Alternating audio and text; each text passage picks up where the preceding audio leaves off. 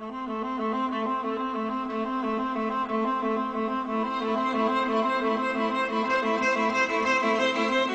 are billions of people on the planet and many different personality types. Some people are introverted, some extroverted. Some are driven by logic and others by their feelings. In a world of such diversity, how do we learn to relate to those who are different? And how do we learn to understand and accept who we are? People have a desire to know themselves. People want to know, who am I? How do I function? How do I tick? These questions were at the heart of the pioneering work of Dr. Carl Gustav Jung, a Swiss psychologist who began working at the turn of the 20th century. Despite the conformity in dress, behavior, and attitude dictated by his time, Jung championed individuality, and he invited his patients to embrace the unique person each was meant to be. Jung said, okay, that's what society tells you, that's what's expected of you, but what do you think? How do you feel? He said that we all need to get to know ourselves better and know our motives better. And if we could really look at that more, that we would be able to be more accepting of differences. In his own life, Carl Jung embarked on a painful journey of self-discovery, and the lessons he learned provided inspiration for generations to come.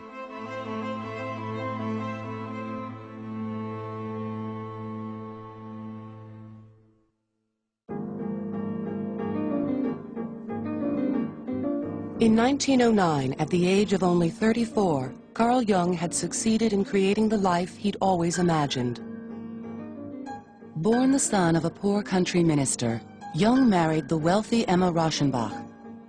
Together, they built an idyllic home and family. Jung had worked his way through medical school and had become a world-renowned psychologist in Zurich. And as the chosen heir apparent of pioneering psychoanalyst Sigmund Freud, Jung was at the center of a revolution taking place in the world of psychology. That revolution was based on Freud's radical concept of the unconscious.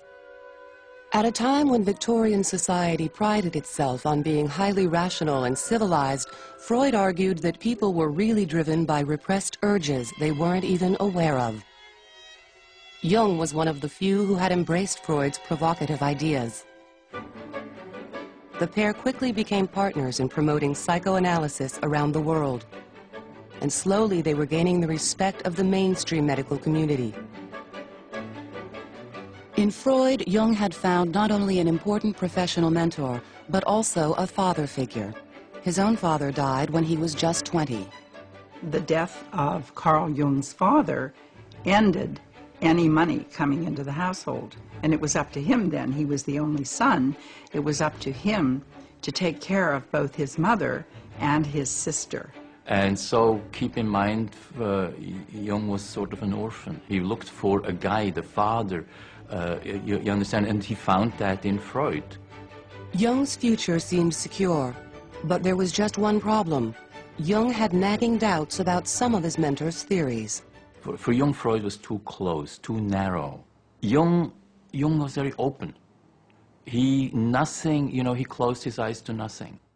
Jung spoke about Freud in a 1959 interview.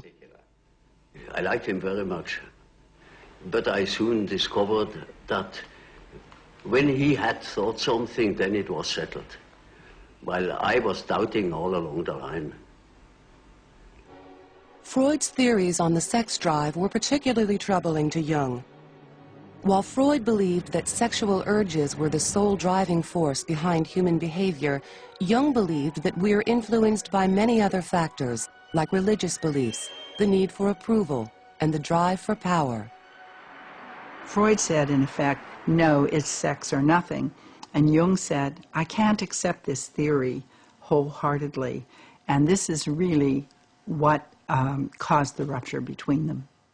Things came to a head in 1913 when Jung published a book which directly contradicted Freud's theories. Unwilling to tolerate dissension in his ranks, Freud cut all ties to his former protege. Jung's mentor now became his most outspoken critic. Carl Jung was ostracized from the psychoanalytic movement he'd helped to establish. It was a big blow to Jung. He went through a period of disorientation and a period where he wasn't really sure whether he had lost his sanity or not. Though the separation was in the coming, it threw Jung into a deep depression, which, however, was beneficial.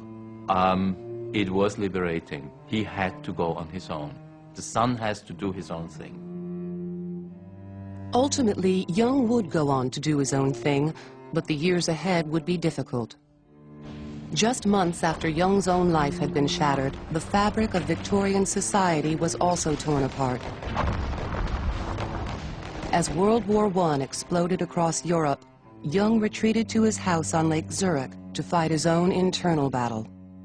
He went down to the beach in front of his house and played with the pebbles and sand, and he said, I don't know why I'm doing this, but this is the only thing right now that will relieve the anxiety and the disturbance that I'm feeling. From there, he went into what he calls the confrontation with the unconscious. Desperate to find his way personally and professionally, Jung began a process of deep self-analysis. He spent hours alone recording his thoughts, analyzing his dreams, and making elaborate drawings as a way to express the deepest parts of his unconscious. Jung used this period to think about what he was going to do with his life. He said to himself, I can't continue to practice psychoanalysis if I use Freud's terms and Freud's methods. I have to create a system of my own. As he probed deeper and deeper into his own psyche, Jung became increasingly convinced that his unconscious was driven by more than just sexual urges, repressed thoughts, and memories. There was another influential force that Freud had overlooked: the history of civilization. Jung had studied many of the world's cultures and religions, and he observed that even the most dissimilar share common ideas and behavior patterns. He found, for example, that Native American Indians had certain stories and rituals in common with tribes in Africa and other cultures throughout the world. And he said, these things are in common. And these people don't know anything about each other. They have no way to communicate with each other. How is it, why is it, that they are all telling a very similar, if not the exact same, version of this same story?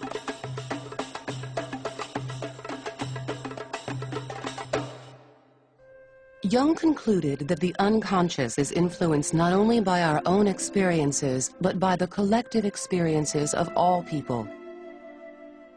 These common ideas are passed down through history, religion, and culture. He called this wealth of inherited knowledge the collective unconscious.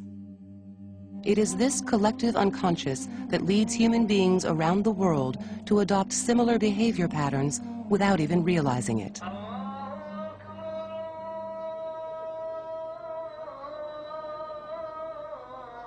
Every culture has certain classical, typical behavior modalities, like the hero.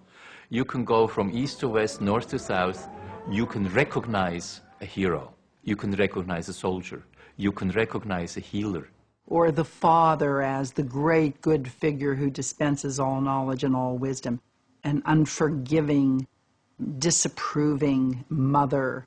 These are universal behavior patterns. They just appear in different clothing at different times.